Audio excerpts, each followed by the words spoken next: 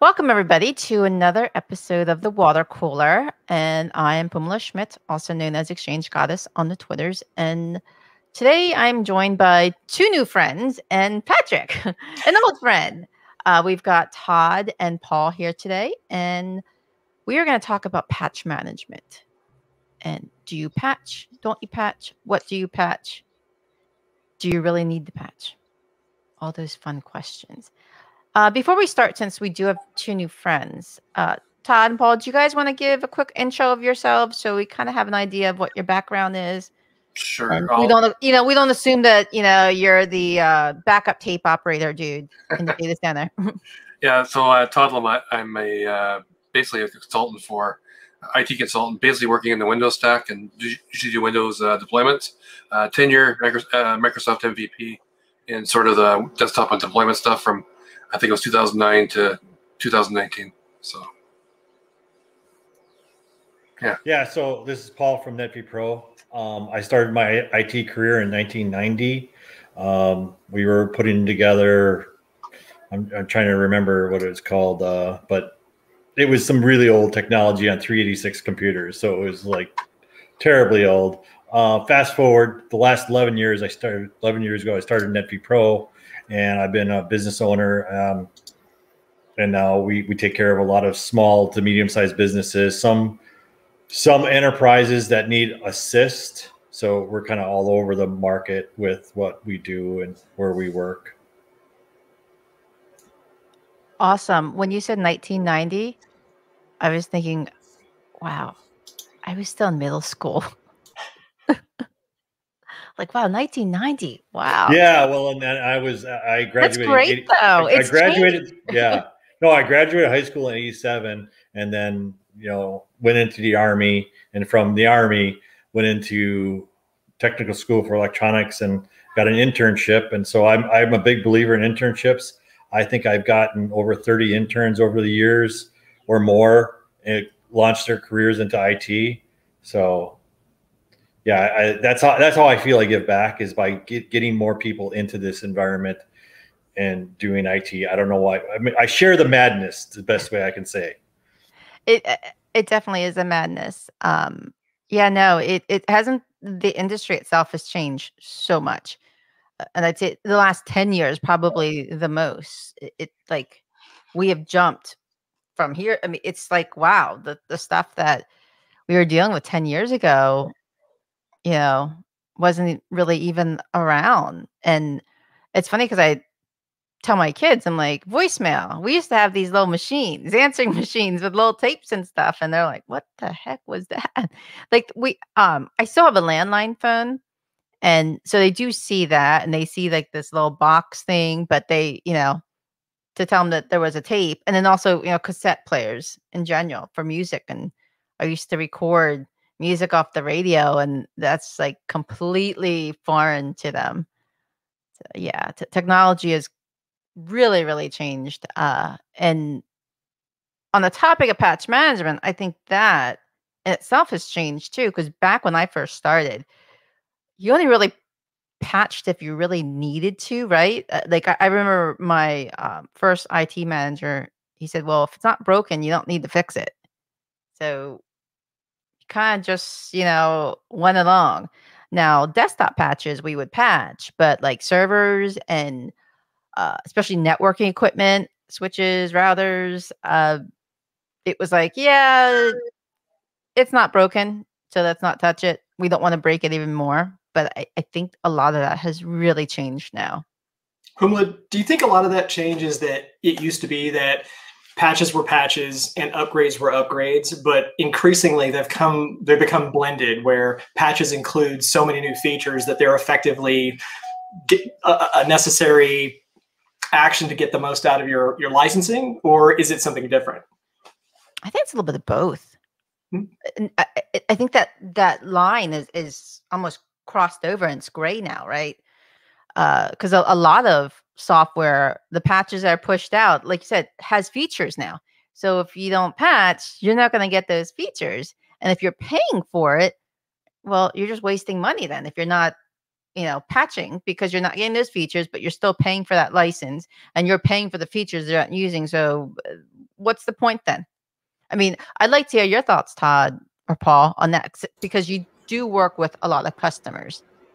Yeah, so I've got customers that kind of have a mixed bag. So some customers of mine, most of my customers almost all patch because I work in the government space. So government is very much on top of security patching and whatnot. Most of the time, the feature updates, they tend to lag behind quite a bit. I'm working with a lot of customers who right now are probably on 1709. Sort of some of them are getting up to 1909. I would say none of them are on the 20 H1 or H2 versions yet. So they seem to lag about a year or so behind everybody else with where they're at with the features. But I mean, next month, I think Microsoft's pushing in their quality updates, the old Edge is going to be uninstalled and the new Edge is coming in. So it's kind of going to be like a feature patch as well, because you're going to get that new version of Chromium Edge. And that's sort of causing some anxiety with my customers as well. It causes anxiety with me.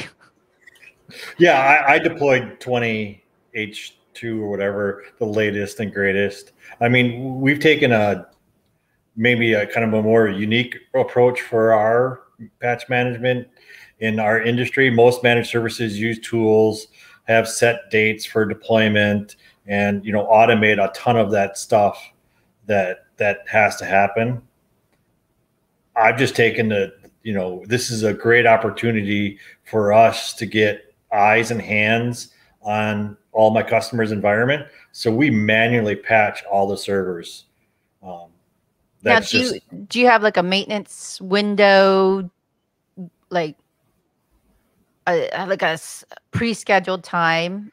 Yeah. I know in previous environments, it was like every, once a month on a Saturday, right? That's where we did all our server patching, except for that one time our senior director decided to patch our domain controllers on a Tuesday night. But that's day 2 of the new job. Okay. Day 2. And you're like, domain controllers reboot, and then you find out that the senior director is patching your domain controllers to help your team out. Yeah, he's trying to be helpful. So yeah, we do it on the very next Saturday after Patch Tuesday. We deploy it during the week in our environment to make sure nothing really bad is happening. And then if it is, hopefully we get it straightened out by that Saturday, and if not, then it gets delayed. But so on the you're giving yourself a week? No, not even a week. It's 5 days, 4 or 5 days. But we have one customer that has said they want it on the Tuesday. We do it the Tuesday after, so that's actually a week later, and they want it done during the day because they're broadcast. They do their radio station, and they don't want anything to affect their 5 a.m. broadcast because that's where they make their money. And so we patch at 3 o'clock in the afternoon. That's actually really nice. You don't get that too often. So do you find that customers are not afraid of testing those patches? Because like when you said 5 days, like, wow, that's pretty quick. I know from previous jobs, we always did it either 2 weeks or a month. But I wasn't sure, like, to be honest with you, I've been out of that space now for 2.5 years. Yeah, I mean, there's so many. I'm just curious to see if customers are still like hesitant, but then with all these breaches that we're having, and security risk, it's almost like you got to patch that day because there's so many vulnerabilities out there. Right. Well, we like you said, we don't patch that day, but we patch it as soon as it's tolerable by the customer. And when you go further, network equipment we do only yearly. VMware we only do when it's like a critical exploit has been coming down. I think I wrote an article on why I run. This is not a VMware show, but I ran VMware as well. And so we run VMware because it just requires a lot less patching than Hyper-V does. So, and I wrote up an article focusing on the cost aspects of what it costs to patch every month compared to patching just quarterly with VMware. So that's just kind of my take is it can be financial, it can be logical. There's many reasons to space out your patching. But yeah, with the radio station, many times they won't let us patch anything at any time. So we have to harden everything around it and just let things run for, easy a year or two before they even let us patch anything. And it has to be scheduled way in advance, and they can cancel at any moment. So we have both extremes where we can dictate how we patch to our customers, and we also have another set of customers that are dictating to us, and we're like, this is just terrible practice, terrible reasoning, but they just don't want the downtime of patching. Yeah, I see that. Oh, sorry. I see that too, right? Like with my customers, some customers where they'll have laboratory stuff running, and you run patches and you're pushing them out, and the machine auto reboots. That causes absolute chaos, and you might have a day's worth of testing that's ran, and machine reboots, and it totally wipes out any of that tests that were going on. So it's important we have to kind of coordinate with some of the customers. It's more of a white glove or boots on the ground. Okay, we'll send a techs in to go visit the customer, find out when it gets schedules, and actually have somebody go and basically walk through, patch the machines manually, so they'll be workstations. And then other ones we just do, okay, it's N+3, you're getting updates. This group, after 7 days, you're getting the updates, and if everything's good, everybody else gets them N+14 kind of thing. 2 weeks out, workstations, mass push, and away you go. So, yeah. Go ahead, Patrick. You're about to say something. Well, both Todd and Paul really hit on something, which was if you're patching a server, you can deal with the political ramifications of setting a maintenance window, and then based on technology and need, you decide when you're going to patch it. Usually, right? But it seems like the concept of patching is around the idea of you're just patching one thing, and a lot of times you're told like, "Hey, you need to patch this," without thinking about either what the effects are going to be across siloed teams, or especially where you get that cascade of technology dependencies. The database has to be upgraded before the application has to be upgraded. So I was going to ask you guys, like, how often do you see that? What's that ratio between when there's a delay or when you can't patch when you want to? How often is it that there's a business reason or just a reluctance as a decision versus there's a whole bunch of other platform upgrades that have to happen first, or maybe they have a particular upgrade schedule that you kind of have to wait and then hook into?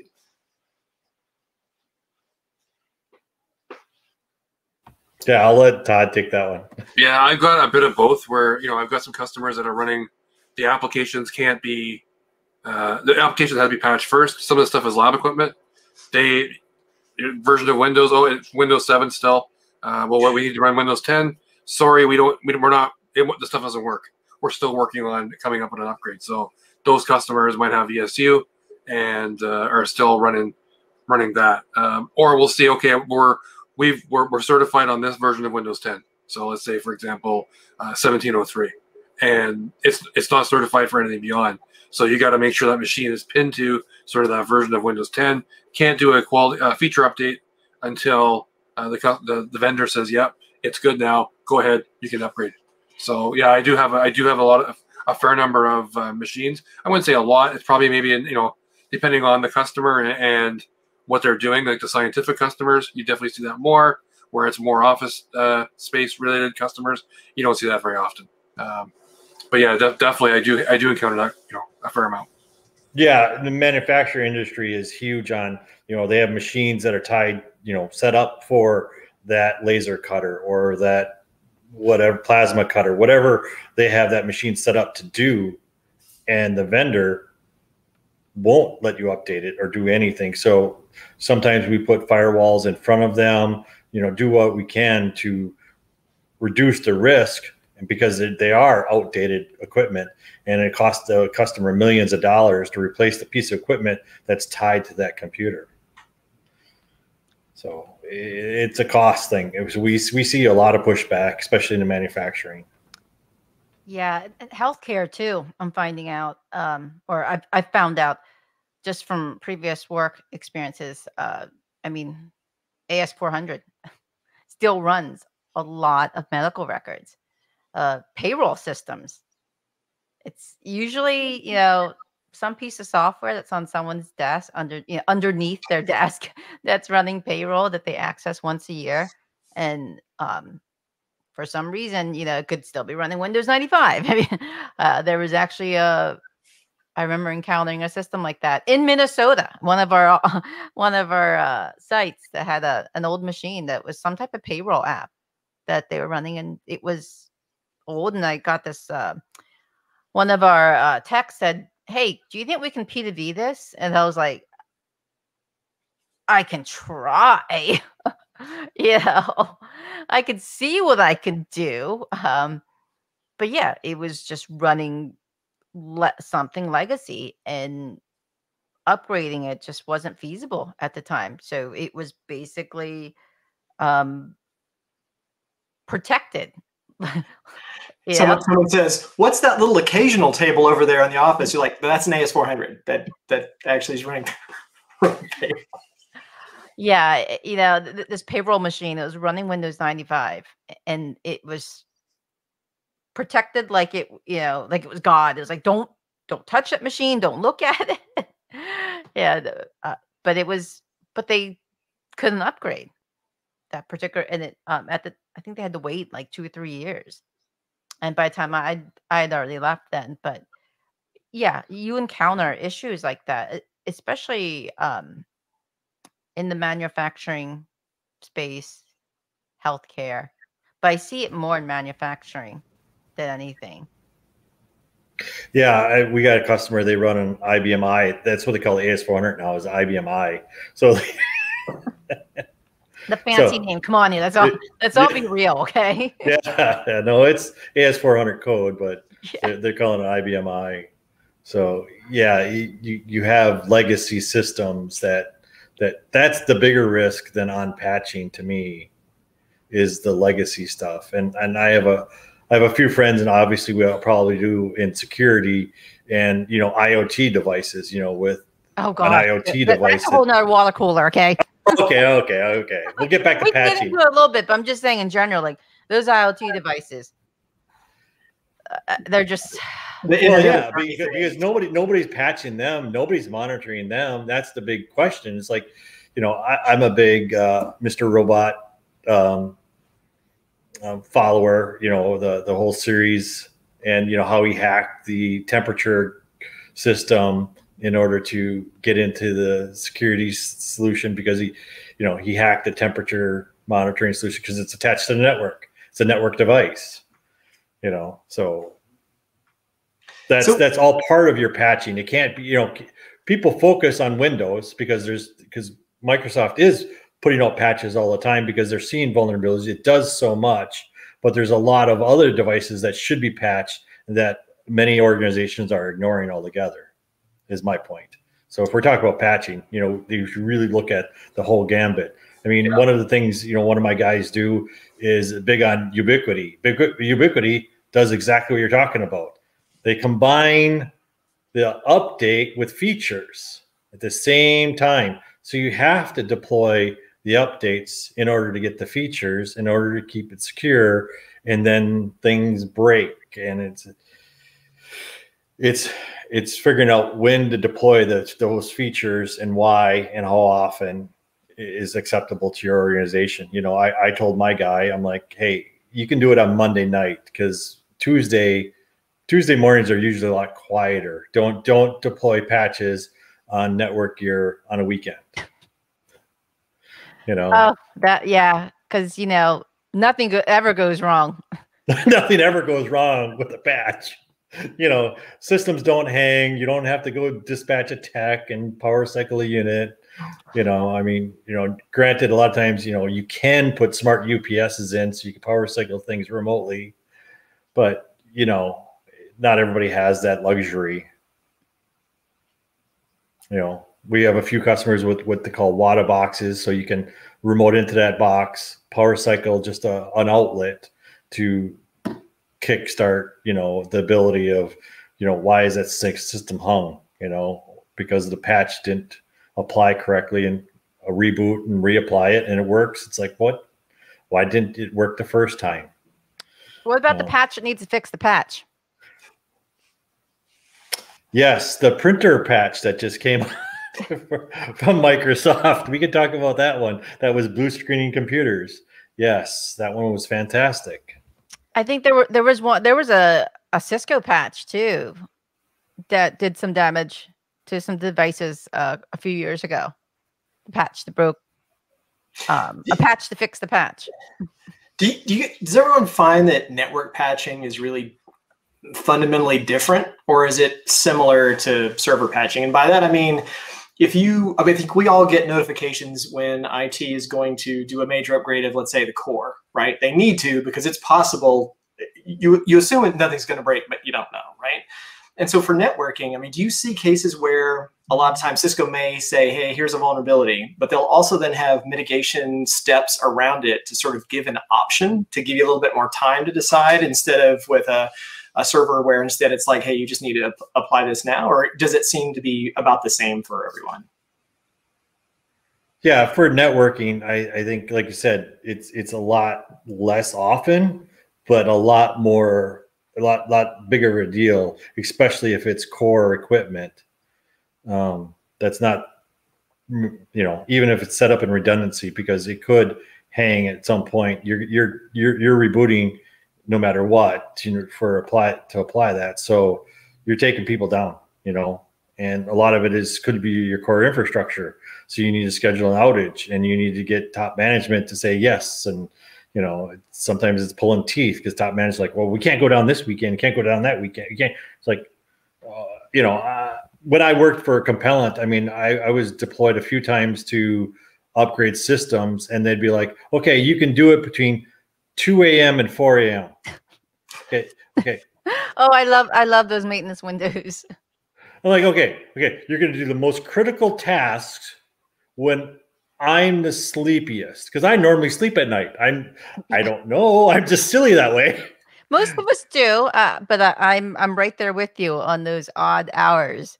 And backup for running. Yeah. So when I started my own company, I just raised my rates to a ridiculous amount. I had a customer who's like, we want you on site from that 2 a.m. to 6 a.m. I said, well, it's going to be $250 an hour, minimum 4 hours. And they said, okay. I'm like, damn. I should value my sleep a little bit higher than that next time, is what I thought. So do you previous lives, we always had redundancy with our hardware, right? So that we could, in theory, be able to patch in the middle of the day. And to be honest, the only systems that I was able to patch in the middle of the day was Exchange, because I had 4 databases. I had spread them across multiple data centers. So, I could literally, and I did at times that patch my Exchange servers in the middle of the day, because I had that redundancy built into it, the high availability, where the users didn't, they didn't know, and it wasn't impacting. And if something happened to one of the servers during that patching, we would find out, and we still had other databases running. So could providing more redundancy and high availability with hardware help with patching our network devices? I know with servers it's a little different, because you're dealing with the applications inside that server or running on that server. You can. I mean, when I worked for a school board, we used to patch the VM host during the day. So we'd move everything off to a different host, vMotion it. Yeah. Do what we had to do there. Then run the upgrade on the host, reboot it. It was good. Okay, let's bring machines back. Okay, let's bring some other machines over to it. We'll do another host. And we kind of went along one to one. It was a long process, but it worked. Same with some of the access points we had. I think it was Aruba gear then. And if we had to upgrade some access points, we could bring one access point down, the other ones around it, as long as it was architected well enough and there was enough coverage. We could upgrade. We could do some of that stuff during the day. Core switches, I don't think we touched during the day, just because it's too core. it's yeah, it's Yeah, it's right in even the if middle. they're redundant, people are too Yeah. afraid Yeah. of what ifs. Yeah, So- I think I was always nervous too when our networking guys were doing the core switches. We always did them on our approved maintenance times. That one, yeah, I could definitely like it's the core switch, right? Yeah, we had some stuff that only came in onto one core. So I think there was a couple of remote connections that came in. They came in on one Cisco. It only had one network port, so it was pick a core that you wanted to plug this thing into. So you knew if one of them went down, it was going down with it. So Yeah. not everything was completely redundant when it came to the core. So But that was I remember patching ESXi hosts during the day because, like you said, you could just vMotion them off and yeah.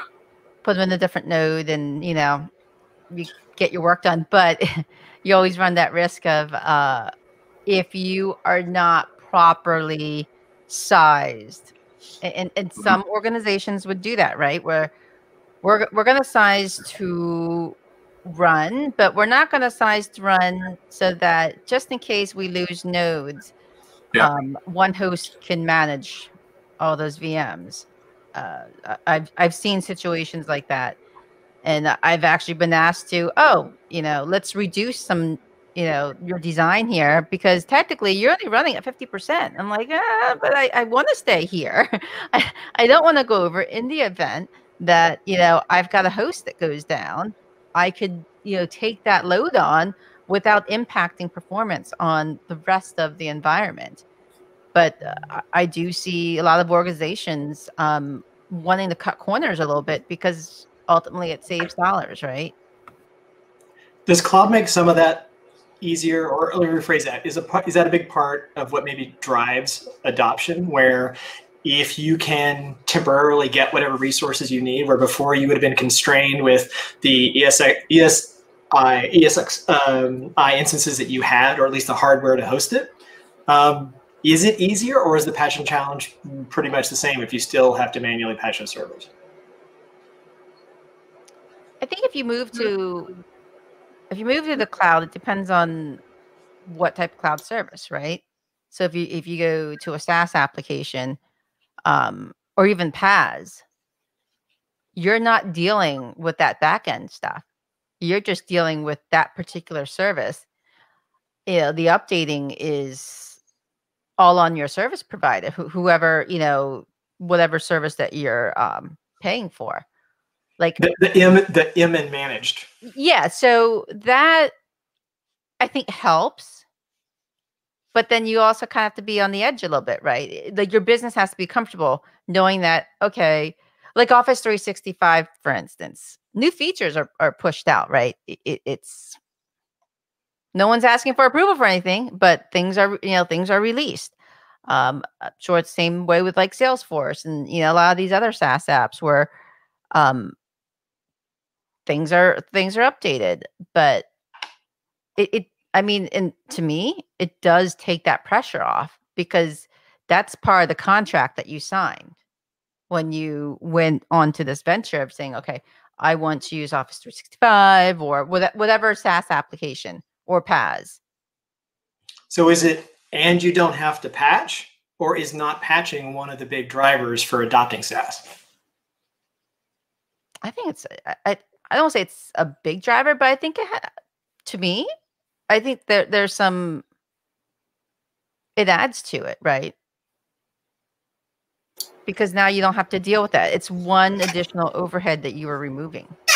Yeah, agreed. I mean, like Office 365, you don't have to deal with, 4 or 5 Exchange servers. You're not patching Exchange and Windows anymore. You don't do anything. You're just managing the email environment rather than and your Windows and like, do I have the right, CU down and testing it. That takes that. I don't want to say it removes a position, but it does reduce the workload onto an Exchange admin and a server admin because some organizations, your Exchange team may not actually manage those servers.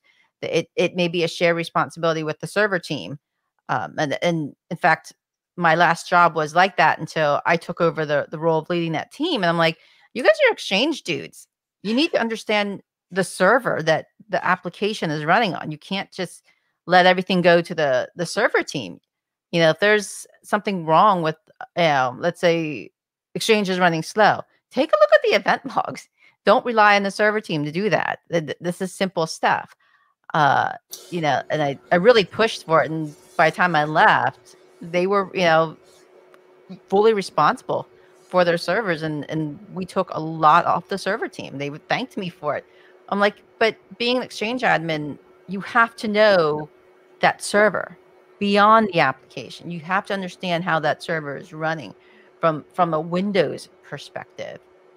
And I feel, other applications should do that too, to a point, is understanding your whole environment from a holistic view of it. Understanding what AV that the security is installing on your server, and what exceptions, the AV process is running. Because if there's no exceptions put in, you could kill your app, especially performance on it, if it's scanning certain files. I've seen that before. So you really have to understand that whole picture of your environment. And then when you take that back end out, when you go to SaaS or PaaS, because there's managed SQL instances in Azure, and there's SQL databases that you can spin up. It's the same thing, but you're not dealing with the server portion, the Windows portion that's running it. And it takes a lot of work, and then you can do other stuff, right? Yeah. Sometimes it feels like we're getting out of the business of patching by going to managed services, cloud managed services, or even hyperconverged on-prem. And then you look at the way that patching is changing now, where now there's a lot of FOSS and cloud native components, and that you're still using all those managed services, but now you've re-implemented your application, and you still have now custom elements that are really different from the kind of upgrades that we used to do, right? Like widely distributed, orchestrated components, and there you're still in that kind of, it's not exactly a hybrid, but you go from, okay, I don't have to manage the PaaS, but now I've built an application with new components and lots more of them that still have to be upgraded. Todd, you see those, right? Or not as much. I mean, most of my stuff is still old school, on-site, on-prem type deployments. Not a whole lot of in the cloud type stuff. I mean, I got a couple customers that were starting to move that way, where it's using PaaS. Okay, you want WordPress?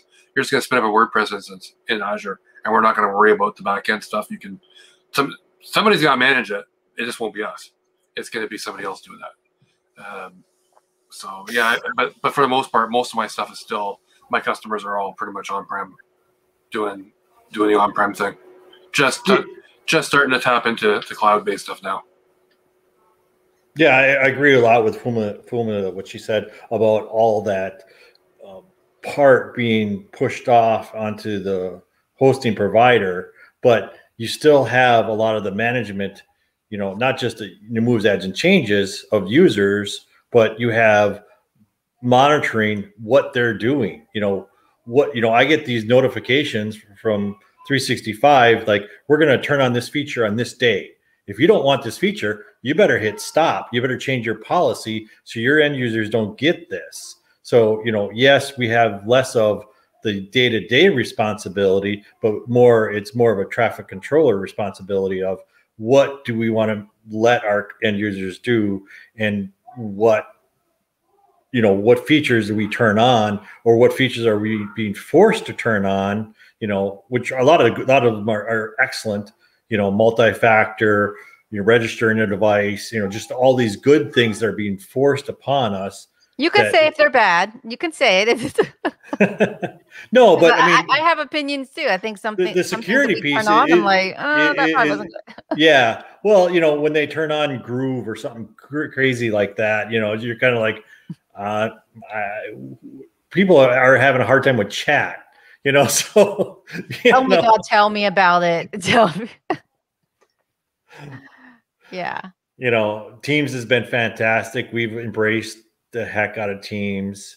You know, we do some training for our for our customers on Teams, trying to get them to understand what the power is beyond that. It's just a chat feature, because you can embed so much more into it, you know, streams and planner and all that other wonderful tools that are just,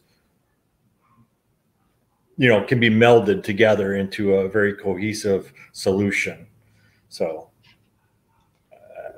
we've embraced the whole Office 365 solution set, and we ended up luckily mutually separating from one customer that had an on-prem Exchange server, and you know, just before the whole, you know, incident that happened, because it's somebody else's problem really what it comes down to for me now, so I don't have to worry about it. Yeah, that whole issue, I have feels on that, like yes, definitely. So can I ask you a question? Stay up to date, but at the same time, I've got a lot of internal feelings on that whole situation. Sure. And see, somebody explained to me, and you can tell me if it's true or not, you know, deploying patches onto hosted solution takes a lot longer for programmers to get right, because they have so many other variables they have to take in consideration, versus on-prem or, you know, software as a service, SaaS service, where they know the environment backwards and forwards, and they have test and dev environment all there. They can test the patch a lot quicker. So the patching, you know, developing the patches is a lot faster in a SaaS environment. Is that true? I think it just really depends on what you're patching for, you know, what the vulnerability is, what the exact issue is for the most part. But yeah, so like with Office 365, disclaimer, I don't work for the product group. The environment is pretty consistent, right? I mean, they have standards across the whole environment, that they know what each build is. So yes, I don't want to say it's easier to patch, but because there's consistency. Oh, we lost Todd. Because there's consistency across the board on how those deployments have gone. I'd probably say that's the only reason why it's easier, because they know exactly what's on each machine, how it was built. They know the specs. With on-premises, yeah, they do have to take into different considerations, but at the same time, it really just depends. So, and I know I hate giving that answer, but it. But isn't that the IT answer? Is it starts with it depends. It really does. Gosh, it's an awful answer. It depends.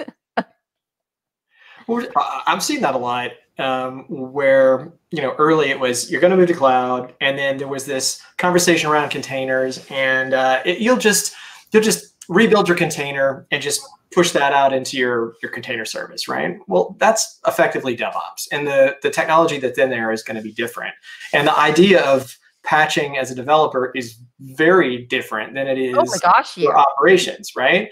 And so to just say, oh, you're just going to move to Kubernetes, don't worry about it, you'll be fine, and you'll just push containers, effectively means you're going to push patching either into the realm of a new team, or you're going to have to bring awareness of to the point before about complexity and new technology and understanding. Like, you now have to understand a whole host of new technologies and add that to the basic platform to support patching. So it sounded easy at first, but in practice, as usual, it depends. Once operations gets a crack at it, right? It's like, oh, actually, yeah, this is an entirely new angle on patching. Yeah, we lost Todd. He's patching. Yeah. He's patching. A patch got him. Oh, yeah, it's Wednesday. Yeah, I mean, I never dove into any of that Kubernetes, any of the containers, any of that stuff. I was still living in the here and now. and didn't understand the future. So I'm like, well, I'm old, so I'll just stay with the old stuff and figure that out. And then when I hear, it's like, okay, we can't patch this. We have to just roll a whole new container in order to upgrade the environment. I'm like, what? Okay, this has not been thought through completely. People just rushed to it and said, this is awesome. You don't need servers anymore. You just put a container out there and run with it. Or I just built this little web service. It's built out of NPM. It's like 150 lines of code. It's nothing. You can upgrade it. And then there's 1,000 libraries underneath that, right? So patching all of those that's not part of a packaged application. That's not part of a compiled binary and static link. So that adds another new layer of complexity. Yeah, that just kind of reminded me of what happened to me recently with my WordPress site. I mean, I had apparently 8 different packages that all had to be updated because, like I said, it was all part of the functionary library and they're all insecure. And, oh, by the way, you were hacked and somebody put some bad code on your site. And I'm like, I don't manage my site. I pay somebody else to manage my website. I gave that up way back a long time ago when I did a front page website, that was a long time ago. So yes, we have to patch nearly everything everywhere, and including your website, which drives me absolutely bonkers. And then, GoDaddy comes along and says, we'll monitor that for you, but we're not going to alert that. That's an extra fee to monitor. Monitor is one thing. Alerting is another thing. I'm kind of like, okay, I think I need to switch providers is what I need to do. Oh, monitoring and alerting. Oh, that's a whole other show. I don't know how long this show is, so I keep on bringing up new topics. No, it's okay. We usually go for about an hour, just because the conversations are always really good. There's some that people are like, "Oh, we want to stay on." It's about an hour, and I mean, like I said before I went on, it's very casual. So sometimes we do get sidetracked, right, Patrick? Patrick's been on many of them. Yeah, it's really fun, and sometimes people come and go. And I mean, I've been a little bit late a couple times before, where I had a meeting that ran long before. But topics like this, Puma, are really interesting. And the great thing is that like Paul, you said before, you live in the here and now. Well, I think you and I have been in the here and now about the same amount of time. And you hear all of these proclamations about new tech that's going to fix this and it's going to fix that. And patching is always one of those things that's, oh, don't worry, we'll just take care of that. And patching with this magic check mark. But would you say now that the here and now, in terms of what's on-prem, or maybe you've got hybrid, you've got some connected resources, but the bulk of what you're still managing, it's still pretty much the same, right? I mean, there's these new extents that add complexity, but would you say you're still primarily focused on-prem upgrades, packaged applications with a couple of dependencies maybe, and it's not some kind of crazy container-based microservice hairball of parts that all have to be wholesale upgraded? Yeah, no, you're exactly right. I mean, because we that's what we look for, is what we're looking. We just look for customers. Manufacturing their cloud, averse is really what I come down to. Is what I say. I mean, I have some customers that are moving.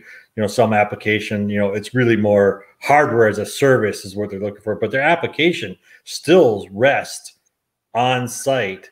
So if they lose their internet connection, their press doesn't stop running. They get, you got to be able to still get production out. You still got to squeeze the oranges or whatever you're producing. You still got to do that without the internet. So if you put too much up there and go, okay, let's look at this as a whole. So we're looking for customers that need our services, that are kind of more nostalgic, best way to say it, because there are forward-looking things, born in the cloud and that kind of thing. It makes a lot of sense, especially, we've been through this for a year, this whole COVID thing, workforce is dispersed. we're helping businesses close offices and move their stuff into a colo that we're helping them put it into. It's just lift and shift. We're not going, hey, let's just, but you're right, for us, because we look for that. But we have a few customers that are moving some applications that are truly, the software as a service, that way they're not tied to their on-prem equipment as much anymore. Now they can be more dispersed because the software companies are coming out with it themselves and making it advantageous to make it happen. That's what Microsoft did. I mean, they made, email so advantageous. It made no sense to have a hosted Exchange server when they were doing it so darn, $4 a mailbox. Come on, you can't, it's a no-brainer. It's a no-brainer. Exactly. And you get a SharePoint that works. And you get a SharePoint that works. Yeah. Yes. Oh my God, SharePoint. That's a beast in itself. Yeah, we have a SharePoint developer because it's just like you said, there's so much power in it. So now it's like, okay, how do you unleash the power? Well, you got to get somebody that knows what they're doing and tie the business reasons to automate these solutions within your SharePoint tool. So your SharePoint developer takes care of doing SharePoint upgrades for custom plugins, for example? Because if you have a developer, chances are you may have things that you have to upgrade yourself along with upgrades to O365, right? Yeah, I have no idea. And now this is where the part where Fumi was talking about, I may learn something. I have to go back and ask, our developer on, because we don't do anything on-prem. We're just like, if we're building anything new, let's try and build it in the cloud, so it can traverse, unless, like I said, it's a manufacturing process that's a little different. But so customization, as always, is the devil when it comes to patches. Yeah, it is the devil when it comes to patches. It's a love and hate relationship with customizations, right? Oh, you can customize, you can do all this really cool stuff, and then you're like, oh, shit, when you have to patch or do an upgrade. It's awful. And then you have to document. Oh, we don't like documenting. That's a whole nother show that we'll never get to. Documentation. Oh my God. Documentation. It's not for you. Okay. It's for the next person. It's for somebody else. Yeah. Documentate. But that's just it though. The people document, especially with the customizations. And then if you don't document, you push an update down, especially if it's a .NET update that happens to be on a SharePoint server. There goes your weekend. Yeah, for sure. Sorry, I had to jump. My kid's school had to run to school, get my kid. Forgot it was 3:45. I'm like, oh, you gotta go. That was a quick run. That was impressive. It's only what is it, 3 miles there and back. So it's not. You do it pretty quick, but yeah, it just basically 2 minutes to drive up, 2 minutes to drive back. So. Were you one of those dads that you open the car door and you're like, get on in? No, I pulled up and I knew the teacher that was a educational assistant that's friends of the family, so she was waiting with them. So I was just like, hey, sorry, I'm running late, And Nathan just shook his head, laughed.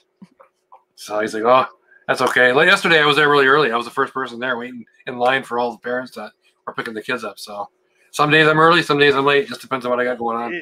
To me, it just makes sense to be late. There's no line. Yeah, well, that's true. But he likes it. You got no traffic to deal with. Yeah. Well, if you're there really early too, you don't know traffic either because you're right at the front, and then he gets in and you're gone. So, yeah, he likes to get home early because if he gets home early, he can get on. He plays Minecraft or something with the kids. One of those My daughter games does online. that too. Yeah. So. And Roblox. Yeah. Oh, Roblox.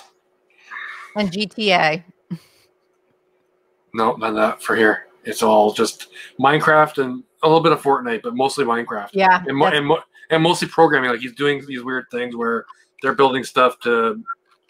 What's he making now? An iron farm. So he's got like a zombie and a villager, and the villager gets distressed, so it it summons an iron golem. The iron golem forms, but it falls down to a pit, burns, and makes iron. It automatically deposits into a safe. Like, I have no idea how any of that stuff works, but that's what he does. So It's amazing what these kids are doing. Yeah.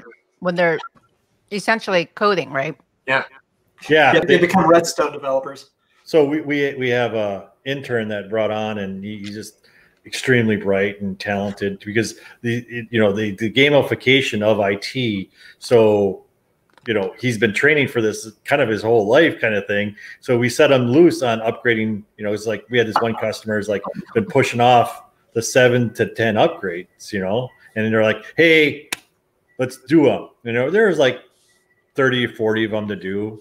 And in one night, he knocks out 17 of them in less than 4 hours. Wow. Well, yes, it is impressive. But, 3, There's a story there, isn't there? There's a good story. No, it's not a good story. It's not. It's like, okay, one, I faulted myself for not anticipating his, Atari level. People don't even know what Atari is when I say this. Atari level of gamification of just doing this remotely on, so, he has 8 screens and fired up all these things that happen all at once. Well, 3, 4 of them, crashed out on him. Not a big deal, but, the big deal is the end user the next day walks in and it's like, this isn't working. And, unfortunately it was radio station and they're up at 5 o'clock in the morning doing drive time, and these are disc jockeys, it's like, they can't get to hamburger prep. Yeah, they're calling the broadcast engineer is calling us, and we're all up at 5 o'clock in the morning just because he just was a little too aggressive with his deployments, But yeah, you really got to be careful with some of those things, like you say. And the young lads, the young lads, they'll just go and say, "Oh, I can do this," and you got that overconfidence. I mean, I remember being young too, and there's sometimes you're just overconfident. I can do this, and sometimes you get it, and it's great, and sometimes it bites you. And more often than not, when you're younger and you got that overconfidence, it tends to bite you a little bit. So be cautious, and it doesn't hurt to slow it down a little bit. Just slow it down. Yeah, it's like my senior IT director that was helping us out by patching our domain controllers in the middle of the week. Yeah. Yeah. And it wasn't just patching. He was updating Internet Explorer. Does that what it comes down to? Like, if you want to be a really good patcher, you have to have burned your fingers a lot along the way. Is that just a requirement? Is that you have several stories and that's how you get to being competent at doing upgrades and patches? You've got to you have to earn those badges. Yeah, you can't teach experience. That's what it always comes down to. You have to go through some of the fire in order to know it's hot. I personally feel you guys shed some tears to that. You got to feel that CIO walking down your cube, pacing back and forth, going, "When's this system going to be up?" You got to go through that because that builds character. I hate saying it, but it does. It makes a really thick skin, but it also ensures that you're able to handle those types of situations successfully after going through it once, hopefully not twice, sometimes twice, but after going through, the next time it happens, you're able to get through it without breaking a sweat or minimal sweat required.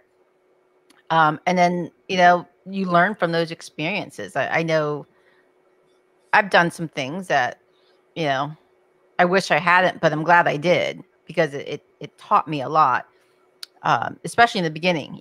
I did some things hastily, and that taught me patience and double checking things. And I'm really big on I always double check. I get a second opinion, like, hey, just double check my work, because we all fat finger things. We all do. And that comes with experience. You gotta go through it. So with your CIO pacing the hall behind you waiting, and Paul and Todd, I'm interested to your opinion here. How much of patching is technical prowess and how much of it is good communication? It's probably almost 50-50. Yeah. If not even more on the communication side, because really the patching is, I mean, you've got now patching solutions, WSUS, Intune, SCC, whatever, right? There's solutions that do that and handle a lot of that management of when the patch is going to get pushed on, when the machine is going to reboot. But it's still a communication with the user. Like, it's nothing to flood the help desk. Hey, my machine rebooted in the middle of the day, or it's rebooted at this time. If you're not communicating, saying, hey, it's Patch Tuesday, and even if a lot of times you'll send those out and people will totally ignore them. But when they call the desk, you can say, hey, yeah, it's Patch Tuesday. We sent the email. All right. And the user will walk away and it's like, okay, I should have paid attention to that. But if you don't communicate that, then you're kind of on the hook for not having done that and not communicated that. So you're the one that wears it because their machine rebooted when they were doing something that they wanted to do. I always believe when you're doing a type of upgrade, patching, always over communicate because, like you said, they didn't read that email. Yep, signs on a door. It's gonna the whole affect 9 it. yards. It's gonna disrupt them. There's 2 doors. Put a sign on each door, so when they come in, they see the note, big letters. This is what's going on. Communication. I was talking to an admin one time, and their sales team was like super sensitive to any kind of an outage, and they would, of course, immediately all get on the phone if anything dropped out for a second. And so they actually put up those old school LED red scroll boards on 2 walls in their office, so that when they were making a major change, or like let's say they were gonna vMotion a bunch of stuff off to upgrade a platform server, they would actually put up what was that maintenance notification on that scrolling board, so that the first thing that they trained them, they're like, if you see something wrong, don't call the help desk until you look up and look at the board first. And that cut the number of tickets by about 90%. Well, guys, we are just about out of time. Final thoughts for the day. It is Wednesday. I feel like it's Wednesday. Is it Friday yet? It's Wednesday again in March. Yeah, if everything was awesome and you had a test environment and you could deploy your patches and then test them before you actually deploy them for real. I mean, if we're wishing for things that we could have, those Most are people things. don't have that, though. No, correct. Most people do not have that. No. Identical environments are hard to come by. It's resources, right? It's money. Right. It is resources. It is money, and But if you worked with programming teams, they have a test dev environment. They have lobbied and gotten the money. And to me, how much do they want these to be guaranteed to work every time? And it's like, well, if they're beating you up, go back and beat them up and go get and say, well, in order for me to do it the way you want me to do it, I need all this dev environment in order to do testing of these patches on this environment to make it work. And then they'll shut up, because they won't come up with, they may come up with the money, and then you'll have all this extra equipment, and now that's even more work because you're now patching twice, but now you're guaranteed because you'll know it works. Yeah, So. I always that's one of the things with new projects, get a test or a dev environment that you can test in for patches and whatnot. Todd, any final thoughts? Patrick, before we say goodbye for I made a joke the other day that if anything derails AI ops, it's going to be patching and communication around it. But I think the complexity is continuing to increase. Patching doesn't go away, and it really ends up being sort of success increasingly is around two main ideas. The first one is that not every patch is the same. And so learning how to evaluate criticality of patches, especially for overlapping reasons. Is it governance? Is it features? Is it, I have to now do a bunch of detective work to determine whether there's enough in what should be a small upgrade, but it actually has a lot that my team needs. So that aspect of trying to really spend more time analyzing whether and how to prioritize patching is important. And then the last one is communication determines whether you can get critical patches out or not, whether you can get the business to sign off on a small hit to availability maybe in the middle of the day, but that offers a lot of return or hits security or other requirements later. So yeah, I mean, absolutely, you have to burn your fingers a lot of times, but increasingly communication and real analysis of the value of different patches seems to be paying a bigger dividend to teams that are faced with a lot of different upgrades. That feels good. Like I say, for me, patching is really just it's a monthly event, especially with the Microsoft stuff. My customers just do it because that's their in the space that they're in. They have to be patching, so it's basically a regulatory requirement. So whether they want to take them or not, they have to. So it's a little bit easier that way because with your end users, you're not having to, you still have to communicate, but you're not having to say why we're doing it. They know why. It's just one of those things they have to deal with. It's a necessary evil, right? Yeah, it is. No, it's good that they know they need to do it. Okay, everyone. Thank you again, Paul, Todd, and Patrick for joining today. This was a good conversation. I know patching is it's a touchy subject, right? Everybody hates doing it, but we got to do it. Until the next water cooler, everybody have a great Wednesday, the rest of your week, and hopefully, spring will be here fast enough. Thanks, everyone. Have a great day. Yep. Thanks Bye. for having me. Bye.